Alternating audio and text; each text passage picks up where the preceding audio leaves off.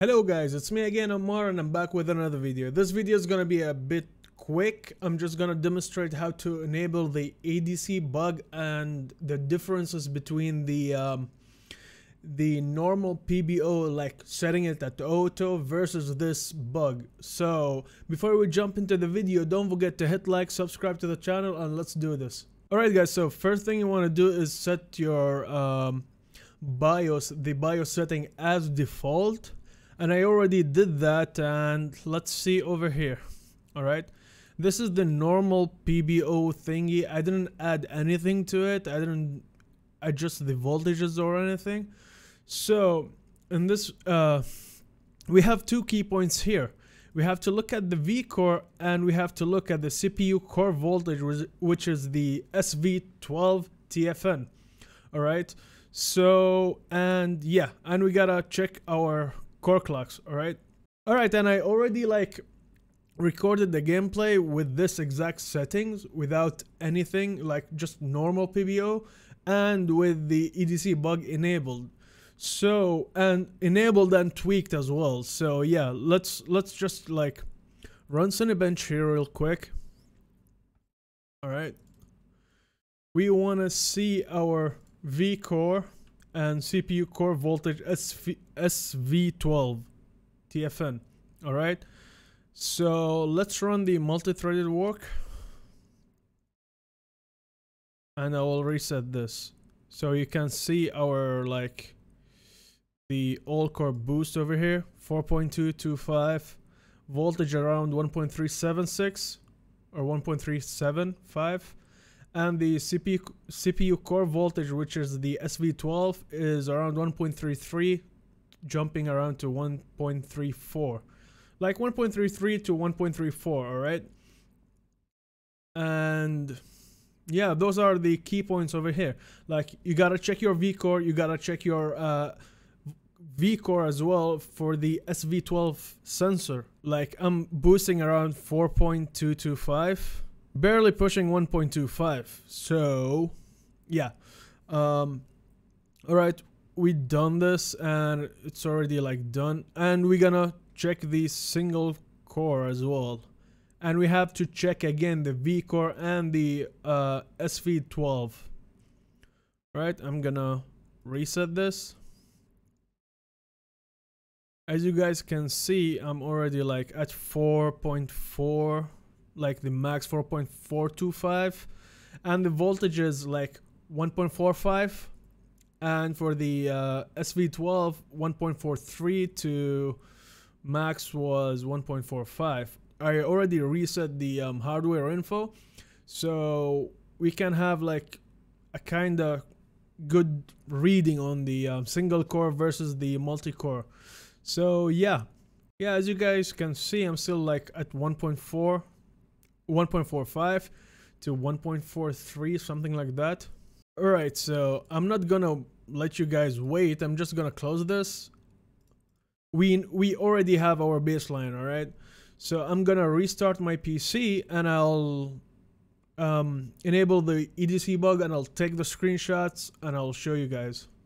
Alright guys, so I'm back. I already set the EDC bug and I took the screenshots, and I already did the gameplay as well, but I'll show you guys the gameplay later between the normal PBO versus the EDC bug, and you guys can see the actual boost that I get for the single core performance.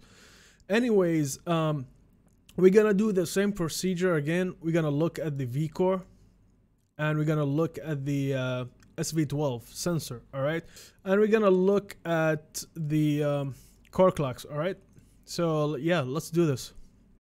Alright, as you guys can see, I'm actually at 1.376 volts on the V core. Alright, and 1.35, 1.33 on the SV12 sensor. So basically it's the same, but the CPU is actually pushing a little bit more. I'm hitting 4.375 stable. If I reset this, it's gonna be 4.375 to 4.35. Alright, the V core is at 1.375 and the SV12 is at 1.34.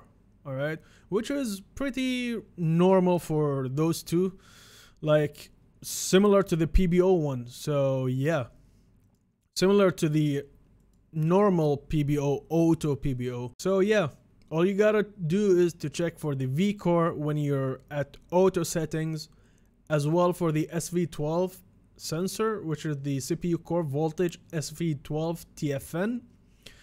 And you gotta check your CPU core clocks, like where are they hitting, like is it better, is it worse, like you have to check all these stuffs. And for the single core, as you guys can see, 1.44, 1.42, and let's see, I just reset it again, and yeah, 4.575, 4.55, like it boosts itself a lot while maintaining the same V-core values, like 1.44, 1.45 to 1.425, something like that, something in that range. But yeah, I will show you guys the screenshots first before we jump into the gameplay footage, the normal PBO versus the EDC Bug PBO, which is I already tuned, and of course I will show you the settings as well. All right, let's go through the setting real quick. I'm on MSI board, so let's see. I'm gonna go to advanced CPU configuration, and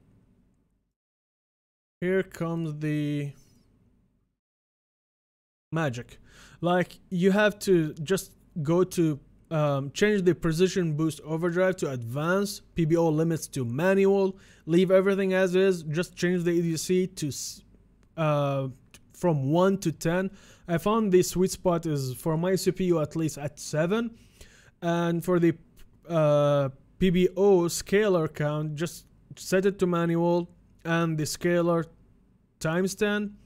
And then for the max CPU boost clock override, I set it at 450, and the package power limit is actually related to the PPT limit, so I set it at 165, which is a reasonable, you know, value. All right, and for the voltages, I already reduced the CPU core voltage. I changed the mode first to offset, and then a negative offset, and by 0.0375 volt. And don't pay attention for the SoC and the VDDP and the DRAM voltages, because I already tuned my RAM on this. And by the way, guys, if you guys didn't see that, I'll link the video over here or somewhere. Anyways, let's continue. And for the CPU features, which the setting you can find like way down on the overclocking menu, I left everything at default, but in DigiPower, the VRM and stuff, I just set the load line calibration control to mode 8, so the voltages will drops a lot under load. All right, and the usual CPU switching frequency, I set it at 600 kilohertz. And yeah, guys, so that's the setting for the EDC Bug, which gave me a quite good jump in single core performance and the multi-core performance. So yeah, guys, before we jump into the actual footage of the gameplay, don't forget to hit like, subscribe, or leave a comment down below. And yeah, let's do this. This must be where Nassan was supposed to check in.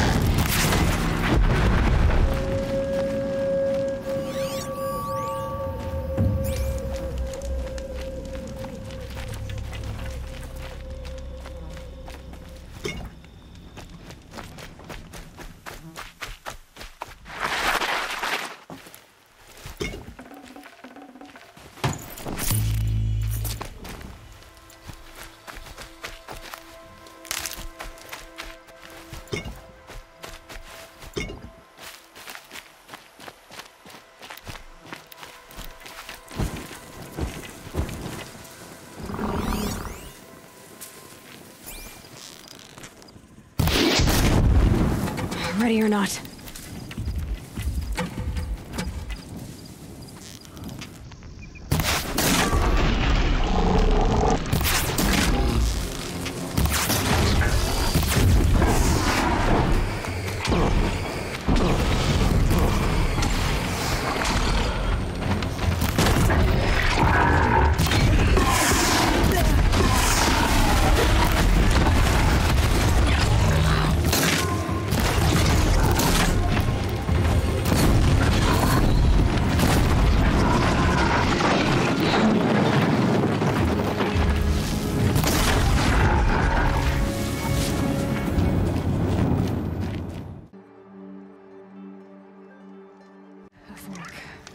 This must be where Nassan was supposed to check in.